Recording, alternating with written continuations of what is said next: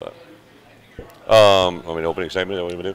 Yeah, excited for today. You know, I think the thing I always look at as a head coach, right, is like this is the culmination for them, especially the guys that didn't go to the combine. The four guys that went to the combine, the three that performed obviously performed at a level that speaks for itself. But this is a chance for all these other guys that didn't get to go to, you know, showcase what they are. And for us as a program, I think we were less than 20 teams that are here. My first pro day, which obviously we're a group of guys I hadn't coached, and then last year I think we were a little bit like maybe 22, 23 teams, and then this year we literally heard confirmation that we had all 32 teams early on and a lot of personnel, and I think it's another great indicator of where our program's going, and excited for these guys today. See those guys put up the numbers at the combine, Brett. What's that say about? You know, first, not shocking. I think that one of the things we do here in our program that's a little bit unique is we never time them on a 40. I told them that when I came in. We tell them that every year. When you run a 40, it's really one of your highest percentage pulls of getting soft tissue. So we never train or time the 40 as a program, and we've typically had guys go at the combine and perform very well. So the numbers really weren't shocking to me. I knew that honestly that Quan was going to jump very, very well. I thought Sid and Chase would run well better than people thought they would.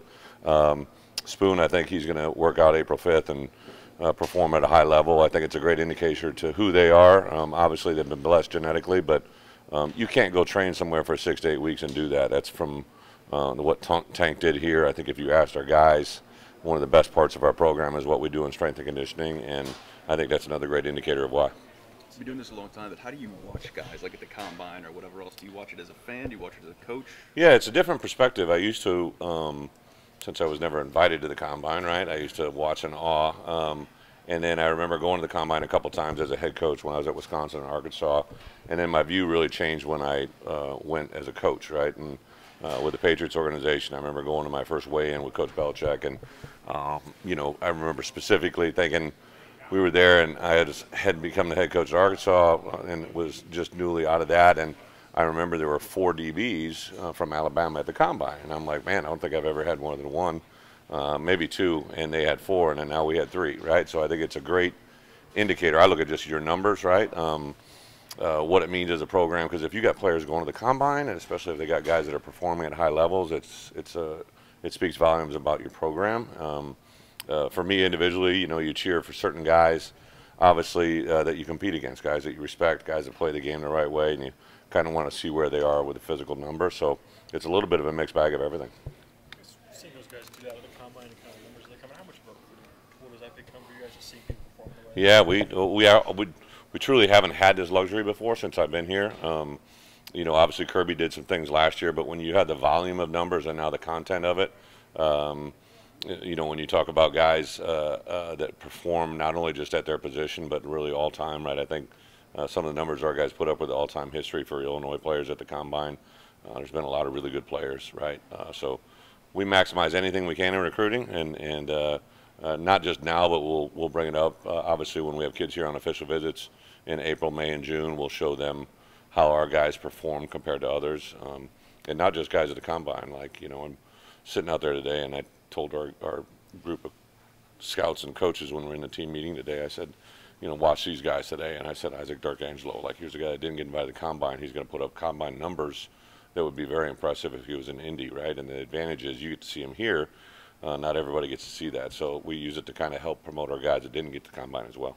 What's kind of the back end of the year like in this process been like for Dark? I know coming into the year, he was back when it seemed like he just had a fast rise over the past. Yeah, you know, we had a plan in place to try and get him for another year of eligibility because he didn't play during the COVID year because he was a transfer in. In reality, he probably should have played that year because they didn't end up giving it back to him. The NCAA didn't allow that to happen. So he was a guy that we were holding on hope might get another year. But when that got denied, you know, he went full speed into his preparation for the combine. The thing about him, I think his best football is in front of him. You know, as a player, I think the first game we started him against Michigan, he became our leading tackler in that game, right? And just was very impactful also on the special teams. He's what we call a 4-core guy, so he started on every special teams unit, the 4-core punt return, kickoff coverage. And when you have value like that, the NFL really appreciates that. What kind of feedback are you getting from the NFL about the 4 guys that combine?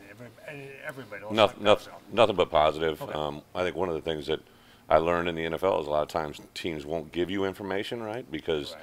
they don't want to tip off when someone may get selected or not get selected. So I kind of keep those conversations private, just because out of respect to them, they maybe ask me some things that I can tell where they're leaning or what they're thinking, but I also don't want to put our guys or a team at a disadvantage. But it's been overwhelmingly positive, and ironically, obviously, you guys see the numbers and you see the testing. The thing that made me feel the best, and I told our staff this, over the course of the last several days, is the feedback I've received from scouts that are in the room to assistant GMs to GMs to head coaches is just the way our guys interviewed. They all talked about football 101. They talked about the impact that had on their life, especially as a football player, and I think that makes you as a coach feel really good. Illinois hasn't had a top 10 pick since '96. So Rice and Hardy, 2-3. Pretty good. Devin looks like he's going to be top 10 maybe. I mean, how big would that be for you or for the team? Obviously for him, but for just where you guys are. Yeah.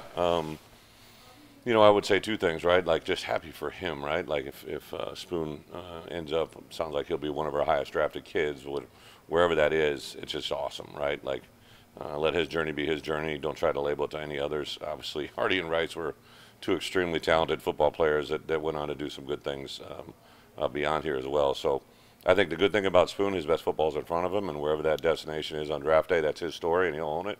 I think Quan, Sid, and Chase will probably be the next three guys off our board, right? And I think every one of those guys has made themselves into who they are, right? They've put in the diligence, and the things I told our group when we got together in there as a coach, like those four guys that went to the combine and the guys that you're evaluating here today, as good of players as they are, right? And to me, they're good people, right? But they helped change this place into something that we hopefully are gravitating to. They helped me change just a way of thinking. Everybody wants to win, but I think they began to feel this year that they could win, right? And that was a big step in the right direction. Bret, you have the unique perspective of both sides of this. Mhm. So what is important for these guys in the pre-draft process from the NFL perspective? Be consistent, right? Like, so, obviously the film speaks for itself, but in the testing, right, if they were able to put together 240s, not just one, right? Like, just consistency speaks volumes, and it just takes one. Like, I literally, I said this to a couple guys over the last week that didn't get invited to the combine. They're here today. I said, hey, it just takes one team to like you, right? Like, whether they grab you in a draft or whether they grab you in free agency, it just takes one team to think that you would fit into their environment. That to me is the key to them, is just to be at their best. We talk about three things every day, and the third thing being be the best you. And if that happens, usually good things happen. You mentioned it, but is this a showcase for Tank and his guys? And I know, remember, he was one of your first hires coming here, and it seems like the last 2 years the pro guys have really said that this has been a really well-run or real pro guy kind of deal. Just running the pro day is one thing, but just the proof is in the pudding, right? Again, I think our guys, if you interviewed those four guys that went to the combine, I think the foundation of what they did is from Tank and his crew. And I made that point to the group the other day that, like, this isn't happened by chance that these numbers are being put out there. They've had, basically 2 years of guidance. Even though we don't run the 40, we train every day to maximize a 40, right? We try to do it in an intelligent way to prevent injury, but we do a lot of these same drills, the 3-cone, the pro agility, the vertical. We do all that stuff every year at the beginning and end of every training cycle. So it shows these guys how much they've improved and where they can go. Can I ask a spring ball question? Yeah. Your quarterback that's leaving, unfortunately. Yeah, Tommy. You got what's it looking like there? His quarterback. I think he really opened some eyes at the All-Star game he was at. I think one of the things that was unfortunate, right? We got clearance through the Big Ten offices. He had gotten approved to play another year, and was told that they were kind of a rubber stamp to get the extra year through the NCAA. And then when they denied it, I think that was such a gut punch for him. And to be quite honest, as coaches, we had kind of, once we got word from the Big Ten it was cleared, we felt good, right? For me as a recruiter, I'd kind of got out of the portal business as quarterback thinking he was going to be back.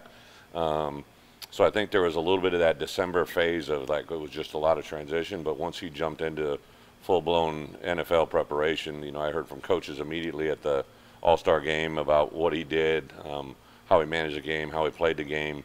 And then really, I think his stock's been rising, and today's a big part. As spring ball starts, what are you looking at quarterback for you now? going forward? 'Cause Obviously, we brought some new faces. You know, Luke's here, Paddock's here. We brought in Cal. Donovan Leary has been awesome, right? So some of the guys that here have, you know, continued to move forward. I think it's been awesome. Art has been now as a coach, right? So he's been instrumental in kind of giving us a gap between the player to the coach. But I would say overall, just like every position, we're just looking eager to get on the field. They changed the rules a little bit, so we've been able to do some accelerated walkthroughs with tempo and allowing our offense and defense to go each other without going on, you know, pads. So it's been a good, fun 2 or 3 weeks here to see the growth that they've had, and I'm excited every spring. But I think this year, anytime you have a new signal caller, you know, and get to replace some of these skilled players, it's a fun time to us. We'll go on spring break next week. We're going to hit the ground running and see where it goes. For competition at DB, is that fun? Because I know you got talent, young Yeah. back there, but obviously some big roles. I think in the back end, especially, is getting the guys in the right positions, right? Like, you know, like Xavier Scott. Do we play him at corner? Do we play him at nickel? Do we play him at safety? You know, Taz had the wrist issue, but he's going to be in spring ball. You know, a couple guys that have really come on and done some nice things during the last end of the fall. And obviously, when we had the 2 guys sit out of the bowl game, to have them be able to showcase their skills, it's been fun. But I told Coach Henry and Coach Vanellis, let's kind of approach this as ground zero. Let's see where our guys are best at, figure that out, and then we continue to build around it. Up front, we've kind of went from a defense that was back end heavy of talent, right, to a front, a defensive, now that the front has a lot of really good players that are returning, and now how do we marry that together? And then for me personally, you know, we have 4 new coaches in the building. Charlie Bolin and Antonio have been a huge hit on the defensive side. Our kids have been raving about them. And then obviously just a couple weeks ago to add Robbie and Thad, those guys have had made an immediate impact, not just on our staff, but with our players. Do you, Coach Lonnie, want to come out of you want to have a quarterback soon, or does it matter? I think we want the best answer, right? And you know what that means. That might mean 2 weeks into it. It might mean in 2 weeks out from the first game. I don't really, you know, obviously we've been together now going on 3rd year. You realize I don't try to rush any decision. Just make the best decision whenever it's possible. And whenever that happens, it should be pretty clear. When you get starting quarterback, it's usually not only, you know, do coaches know, every player in the building knows.